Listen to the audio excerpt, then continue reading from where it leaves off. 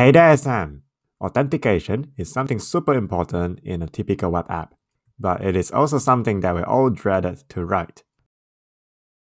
Luckily for us, Laravel has an official package called Fortify that takes care of everything about authentication for us, so we don't need to start from scratch. Alright, let's install it. We'll go to the documentation and copy the installation instruction. We'll install it using Composer. Then we'll publish the config file. And finally, run a migration to create the relevant tables. Once we do that, we should go to our app config file and load the Fortify service provider class into the providers array. The Fortify service provider will register all the relevant Fortify actions for us. As you can see here inside the boot method, we've got create user, update password, and reset password. And each of these actions are customizable. And these action classes are living inside the action folder in our app directory, which was created by Fortify when we published the configuration of the package. These action classes will contain a logic to tell Fortify what to do on the corresponding authentication operations. Other than binding the authentication logic, the Fortify service provider has also defined two rate limiters for us. The login rate limiter, where it will block the user after 5 failed attempts in a minute. You are free to customize the duration of the limiter. For example, if you are building a financial app, then it might make sense to improve the security by making the interval an hour instead of a minute. The other rate limiter is for the two-factor authentication feature provided by Fortify. Based on the definition here, the user cannot submit more than 5 two-factor verification per minute. Okay, now let's go into the Fortify config file and explore the configurations that are available to us. So firstly, we see a guard option here. In summary, guards define how users are authenticated for each request. By default, Fortify is using the web guard, and we can find its configuration inside the auth config file. The web guard is using the session driver, which basically means that we are storing the authenticated user inside the session storage. And every time there's an incoming request, we'll simply verify if the user exists inside the session storage or not. If yes, that means the user is already logged in. If we use a token driver instead, then the user will be authenticated solely based on API token containing inside the request. The provider option indicates a way for Laravel to retrieve the user information. And the relevant option is defined further down in this file. And as you can see here, the user's provider is using Eloquent, and the matching model is a class name that refers to our user model. For most of the time, you don't really need to touch this option as they will just work out of the box. But if you really want to learn how to create our own customized guard and the details on how authentication works behind the scene in Laravel, we will explore more about this in another video. Otherwise, there'll simply be too much to cover. Anyway, let's go back to our Fortify config file. So the web guard simply means that we want Fortify to authenticate the user using the session storage and also Eloquent.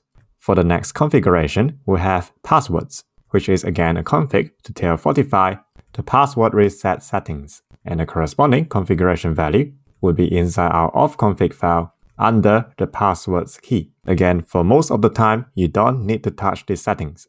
The next config is username and email.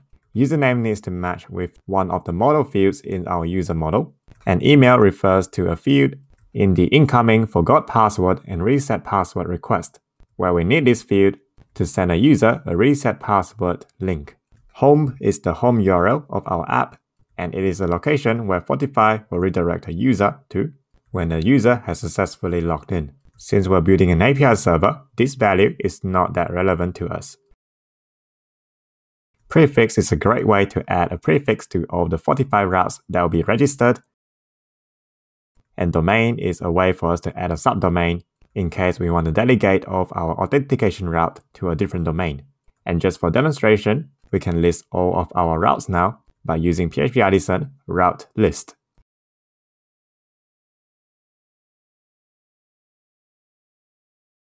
And as you can see in the list, hopefully it is not too small for you. These are all the API routes that are provided by Fortify out of the box.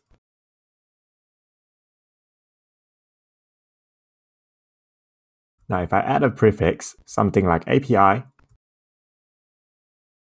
rerun PHP Artisan route list again, and as you can see, all the Fortify API routes have now got an API prefix in front of them.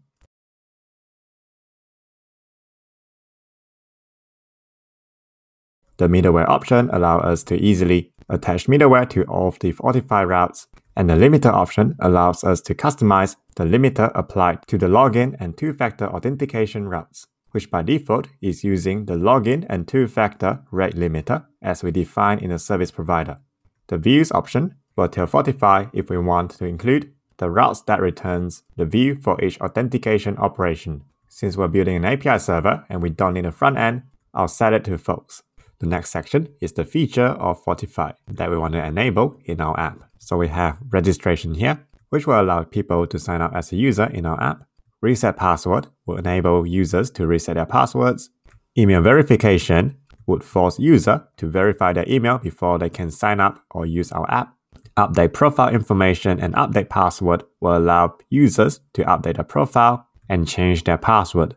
Two-factor authentication will enable the user to set up two-factor authentication, and the confirm password option here, if we set it to true, that means the user will need to enter their password during two-factor authentication, whether it is enabling or disabling two-factor authentication or getting or renewing the recovery codes for two-factor authentication. Enabling each of these features will tell Fortify to include the corresponding routes. For example, at the moment, we have the two-factor authentication routes inside our route list.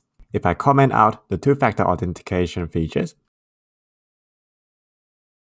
go back to our terminal and run route list again, we can no longer see those routes in the routes list. And that's a quick introduction to Laravel Fortify. I think it's a good place to stop here. In the next video, we'll discuss more about the features in Laravel Fortify, and I'll go through each one of them with you. Key takeaway for this lesson: Laravel Fortify is a package that takes care of most authentication logic for us. Fortify provides us several authentication features out of the box, namely registration, login, reset password, email verification, update profile information, update password, and two-factor authentication, so that we don't need to implement these common features from scratch. That's it for now, and I'll see you again in the next lesson. If you enjoyed the content of this video, don't forget to hit the like, subscribe, and the bell icon for more content to come. It will really help me out. Thanks for the support.